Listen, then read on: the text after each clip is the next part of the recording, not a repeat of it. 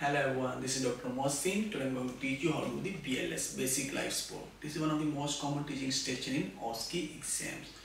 So we will be teaching the student. First of all, we need to explain what is BLS. BLS basically when lungs or heart stop working, we do BLS to restore their function. Now how to do the BLS? We will ask the student to remember a simple mnemonic, that is DRABC.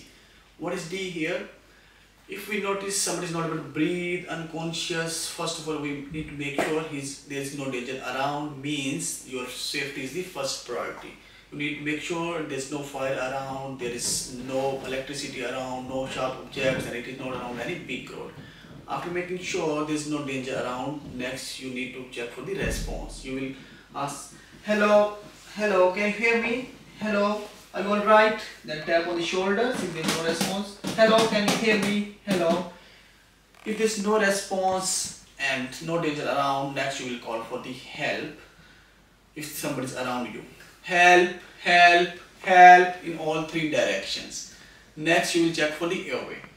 How to check the airway? You will be doing a maneuver, that is head tilt, chin lift maneuver. You will be tilting the head like this, lifting the chin like this, and make sure not to put pressure on soft part of chin.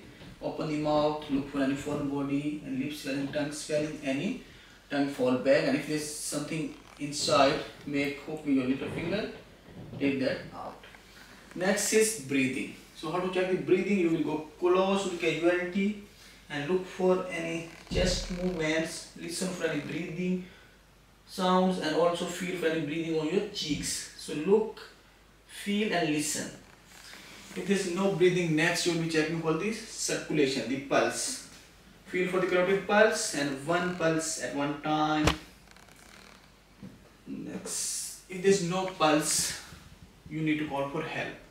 Call 999. If somebody is around, ask them to call. Otherwise, call 999. Put your phone on speaker and start doing the CPR. Right? So let them know that you have unconscious patient and ask them to bring the defibrillator as well. So how to do the chest compressions? Place your dominant hand on lower one third of the chest, then non-dominant hand, interlock fingers of both the hands, straighten your elbows, then start doing the chest compressions. So you will be doing at the depth of 6 cm and it will be 100 to 120, and give 30 chest compressions. 1, 2, 3, 4, 5, 6, 7, 8, 9, 10 up till 30, and then give 2 rescue breaths. Alright, so ratio would be 30 into 2. How to give the rescue breaths? Make head till chin lift position, pinch the nose and make a tight seal with casualty mouth and give 2 rescue breaths. 1 breath in 1 second and look for the chest rise. After that, keep doing it until help arrives. If you notice any sign of life or you got exhausted. So student can ask you this question, when to stop. So you need to tell him if you notice any signs of life, if help arrives, or if you got exhausted. Next thing he can ask you as well, there is a risk of rib fracture. You need to tell him, for now it is important to save the life of the casualty. This is basic about the adult BLS, that is DRABC. Danger, response, no danger, no response, call for help. If somebody is around, then check for airway, breathing, circulation. No breathing, no circulation, call for help, the 999, and start doing the chest compressions. Ratio would be 13 to 2, depth would be 6 centimeters. Alright, and rate would be 100 to 120 per minute. After that, now I am going to discuss a bit about the pediatric BLS.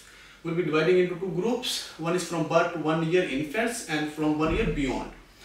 So in pediatric we will always start with 5 rescue breaths. You see any child not able to breathe, unconscious, you will always start with 5 rescue breaths. So in up till 1 year, how to give the rescue breaths in peds? You will be keeping the head in neutral position and you will be covering both the nose and the mouth.